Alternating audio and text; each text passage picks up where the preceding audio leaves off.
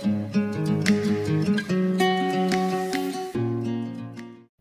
morning, everybody. How are you guys doing? My hair looks kind of crappy. But yeah, let's just sit down and talk today. But first, let me get fixed up. I have my pajamas on. And guess what? I have a little tail too. Oh my god, I'm crazy. Okay, so today's video, I just want to sit down, talk a little bit, have some oatmeal. Okay, let's open this up because I feel like I'm suffocating in here. But anyways, you guys, so in today's video, I just want to really just talk about, I don't even know exactly. I usually tend not to really talk. Like, I just focus on unboxing. I'm doing makeup, I try to focus just on makeup. Try not to go off topic and talk about other things because I'm an introvert person. I am not really outgoing, talkative. I am a very shy person. I'm not outgoing. My family, we're 3 sisters, and the one in the middle, I'm the last one, I'm the small one, but the one in the middle, she's very extrovert. We're like total opposites. Hold on, let me put this, I don't even know why I got it. She's like the opposite of me. She's so outgoing, talkative. She could get along with anybody just like within seconds. Like, I'm just like, how do you do that? Sometimes I kind of envy that. Not like envy it like in a bad way, but like I wish I had that in me to be more outgoing and talkative. But then I guess I don't know. I got used to just being an extrovert. I love being alone most of the time, but because of my family, I have that little outgoing person in me too. I love going outdoors. I love going hiking. I love going on vacations, exploring new places. And it's because of them that I have that part of me. But if it wasn't because of them, I would be home all the time. Seriously. But I love my me time, honestly. Well, not even my me time because I have a little one, so it's us time. But anyways, yeah, that's one of the reasons I usually don't really like to talk a little bit, because sometimes if I start talking, whatever I'm saying, it makes no sense whatsoever. Like, I start talking nonsense, and I get stuck, especially when I don't know what to talk about. I get stuck, or I space off, and I'm like, wait, what? But yeah, but I just want to like talk a little bit about like my thoughts, how I think, not really about the situation. I know there's a whole situation going on right now in the world, and it's hard, and it's just like I am at home most of the time now. I avoid going out. If I have to go out, it's only to the market to get what I need. I can't really stack up on a lot of things out, like canned foods, which I am always prepared for any emergency. I would have never had that train of thought if it wasn't because of my guy. He's always like, we need to have backup food for in case of an earthquake or anything that happens. And so we always stacked up on food that will last at least 2-3 years. And so we didn't really have to go crazy like a lot of people, but because otherwise I think I would have been one of those too. But yeah, but you know, like vegetables and fruits, I can't really stack up on that, because if I get too much, it's gonna rot. It's only 3 of us in this house, so you know. And thankfully he's still working, and you know, like, once he gets home, he just gets straight to the shower and, you know, puts the dirty clothes in the dirty clothes. But yeah, but it's a crazy world, you guys, and I would have never thought something like this could happen. You know, like, I'm growing up, so I'm little by little I start taking things a little more serious. Oh my god, I don't want to get sentimental because I'm very sentimental, you guys. I cry over the smallest things. If it's something that's scary, if it's something very emotional, if it's something so I cry out of happiness, sadness. Sometimes when I'm laughing hard, I start crying too. So it's like I just cry everywhere. But anyways, something that I've been noticing so much, because since we don't have like so much I don't have much things to do, which I usually don't have a lot of things to do, because most of the time I'm at home and or working, in which I do lift, you guys. So I don't commute. I mean, I have a lot of people in my car, so right now I'm not even working, because not even mostly because I'm scared. It's just for maybe some scared too, but I might get it from other passengers, and maybe it doesn't affect me. But I have a little one, and I just have her in my mind, and then my mom and my family's like, you shouldn't, because either way, I don't think I would have, but they just put them right in my head, and I'm like, okay, yeah, you know what, I shouldn't. And so I'm not right now. I'm just literally staying at home, being a teacher, which is something new to me, and it's like, it's not that hard. I didn't thought it was gonna be that hard, but I mean, she's first grade, well, yeah, she's in first grade right now, but so it's not a lot, but I need to keep her active. I need to make sure she's doing it. Thankfully, like, all these things she's doing is mostly like on the tablet, and which, thank you, Mom, because, you know, you guys, I would have never gotten my daughter a tablet. I just think she's little. She doesn't need one at this age. And I don't know, it frustrates me seeing a lot of kids just like, they're so small and they already have all these things, like unnecessary things that they don't need. I think everything has its own time. And I even have a laptop, which I hardly use, and it's an old one too, but it works. But every now and then I take it out and I use it. But it's crazy. But my mom actually got her a tablet out of nowhere, just because, you know, grandparents, they love to spoil their grandkids, and sometimes it frustrates me. But right now, it's just so helpful because she's actually using it, and her teacher's communicating with me every day. And so she has all these apps where she could use, and I guess she uses those apps at school, which they have tablets, and she knows how to use it. So I don't really have to, you know, like, teach her or anything. Thankfully, she already knows how to use them. But it's a new thing to me, and it's like, I have to make sure she's getting her reading, her writing, and I'm pretty sure all parents out there right now, you guys already know this, but yeah. And then I think I kind of have it a little more easy because I only have one kid, to those others that actually have more than one. Like my sister has 3. I mean, they're all small, but oh my guys, it would be insane just being at home all the time with all your kids. It's like, I would go crazy. I mean, I only have one, and every night, I'm not saying I go crazy, but I guess I just got used to now having my me time when I get to go do all my errands, my laundry, clean the house. And I mean, now I'm doing that. I try to take advantage when she's asleep, because I don't like to use all these chemicals when she's around me. I know I'm very particular with those things. I don't know. But anyways, as I have more time right now, I've been cleaning, and little by little I have less things to do, and it's like, oh my god, like, now I want to go out. I never want to go out, and the one time I want to go out, I can't go out. But you know, anyways, like, it's like I'm on my phone most of the time, you guys, and I start scrolling through, and there's so many memes, you guys. So and it's like, yeah, it's funny, and I laugh, of course, but the crazy thing is that most of, like, I think 80% of the things I see has to do with the whole situation going on.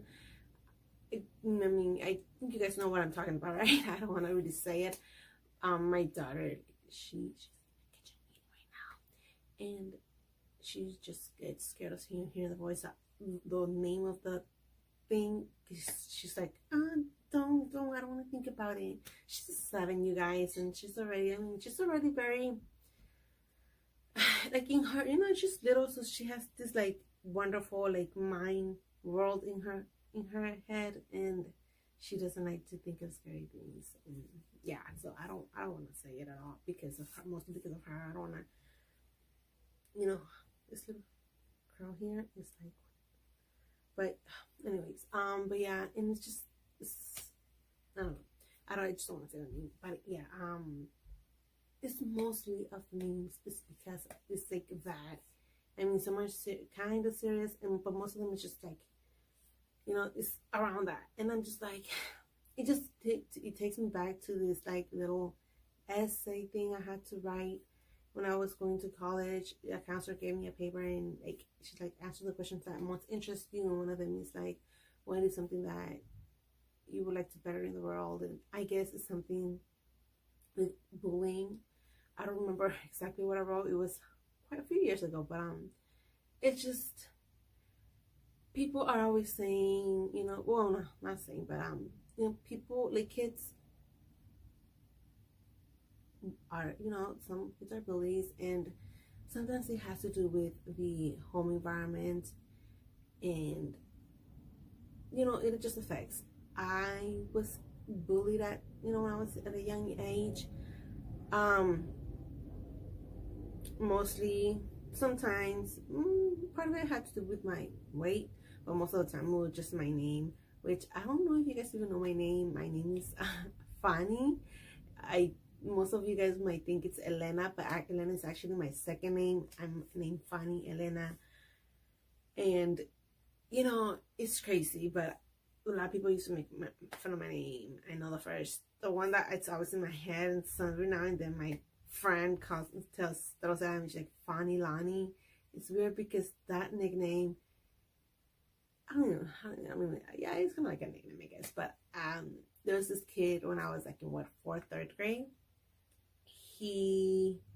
I'm making this video so long, you guys, but he just asked me, I don't know, hey, it's okay if I call you like this, Fanny Lani, and I'm like, fine. I just said okay, because I mean, he was kind enough to actually ask, and then others, they would just, you know, they would just do it. So that kind of stuck around for a little while. And so because of I just, once I got to 6th grade, I would always tell my teachers, because you know, they used to ask you, oh, do you have a name that you'd rather me call you? I would be like, Elena, please, this is my second name. And so I always just got like in that mode of every year telling people, call me Elena, but then every now and then there's another student called Elena in the class, and I'm like, okay, fine, Fanny. And then people were like, wait, so your name is Fanny or is it Elena? And I'm just like, it's both, but I'd rather you call me Elena. Give me 1 second, my daughter's here. Okay, guys. Okay. I'm sorry, guys. Okay, so I had to pause it for now, but yeah. And I already lost my train of thought. Where was I, you guys? By Bullies, right? But anyways, aside of all of that, yeah. So that's my name, Elena. I mean Fanny, but you guys are more than welcome to call me Elena. I always wanted to actually remove my first name and just keep Elena, which it hasn't happened, but I've learned to just like my name now. I guess it is unique, as it's not that unique no more, because I started, my mom every single time she says someone saying name Fanny, she's like, see, she's named Fanny, Fanny. I'm just like, and other people just suppose that my name is short for Stephanie, which it is not. But anyways, let's move on from that. I just wanted to talk about bullying. Okay, so what I see it, how my mind sees it, it's like, as adults, we tend to make little jokes like, oh, I can't like give explanations right now, I'm like spaced out, but we kind of joke about things, and we're like, oh, like I can't think about it, but you know, like how we just twist things, and we're like, oh, ha ha ha ha, like we turn things around and we just joke about it instead, or like we just joke about, oh, hey shorty, but like in a friendly way. Like we say things in jokingly, and we get it with each other, and we don't get like so hurt about it, because we just laugh and we're like, oh yeah, ha ha ha ha ha ha. But things are, see that all the time, and it's like, how do they understand that you're just joking and people are not getting hurt from it? As adults, like we just treat each other like that as adults, and they think it's okay to do it at school, but then at school is like, not everybody understands the concept of the joke. And I don't know, in my head, it's like they just start using that as bullying, and they just think like, I don't know, it's like, you know, like when you do that exercise, like that game that, why did I say exercise, that game where it's like the first person someone, you tell something to a person, and then that person says it to the next, and the next, and the next, and like once it gets to the other side, it's a whole different story. It's kind of like that. Like, little kids see it from adults, but then they interpret it into their own little way. And it's, you can't blame them because it's not their fault. But are we giving that example? Because I mean, I've been having that little thought in my head for a couple of years. But I don't know, maybe I don't know, maybe what I'm saying doesn't even make sense. That's what I'm saying. But in my head, in my little world, it makes sense. And that's how I see it. And sadly, sometimes I'm that person that joke between me and my sisters and my cousins, like we just joke and have a little one. And sometimes my little one's like, Mommy, that's not nice. But I'm like, oh no, but I'm joking. She's like, but it doesn't sound nice. And then I'm like, okay, like, she's right. And I try not to, and I stop, and I try to, like, when I'm around her, I try mostly to have most in my head, so I don't do it around her.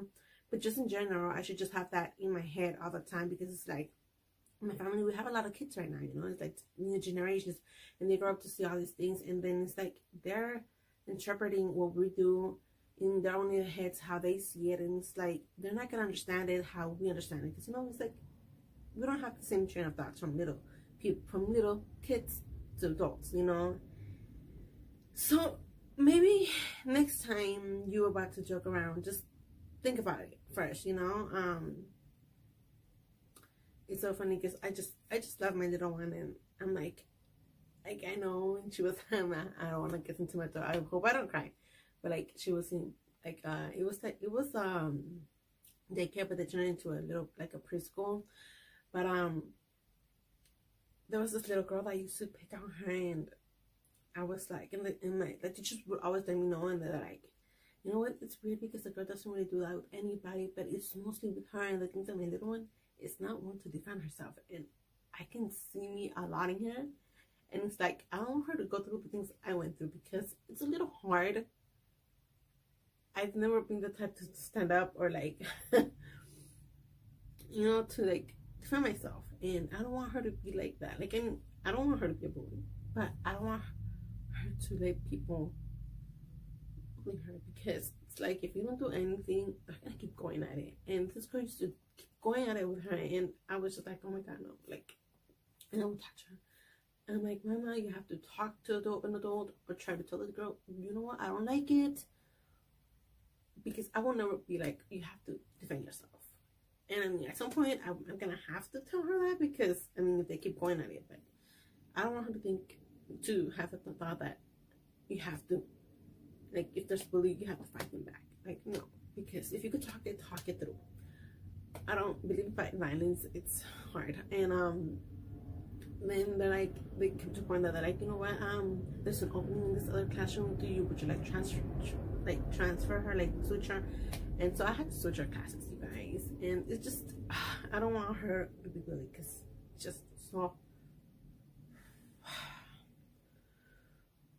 it's hard, and she just has such a kind heart. Like, sometimes I just, like, she trips and I laugh, and she's like, she takes it too far sometimes, and she's like, it's not funny. But then I trip, and sometimes she's laughing, like, excuse me, like, I can't point it out to her. Like, sometimes it just happens, and it's okay. Don't take it too, like, oh, they're making fun of you. But guys, just have it in mind. Like, I don't know, I don't want to, bullying is just something so hard, and just seeing all those memes, it just makes it like, I can see how many kids cannot take this whole thing serious, because it's just the memes, and they just think it's just fun. Like, they just make it funny out of it, and it's like, it's not okay. I mean, it's an entertainment. I'm not gonna say it's not, because I look at them and sometimes I laugh, and sometimes I'm just like, okay, no, this is too much. But how our kids are supposed to take things serious if there's so many memes out of it? And I'm just like, really? I don't want to keep talking, because if I go more, I'm gonna start crying. I don't want to cry, and I want to finish my breakfast already. Okay, you guys, well, thank you so much. I hope you guys stay safe. If you stay at home, most of the time, just stay at home unless you gotta go to work or get like emergency like food and stuff. But other than that, remember to stay stay safe, wash your hands, and I'll see you next time. Bye.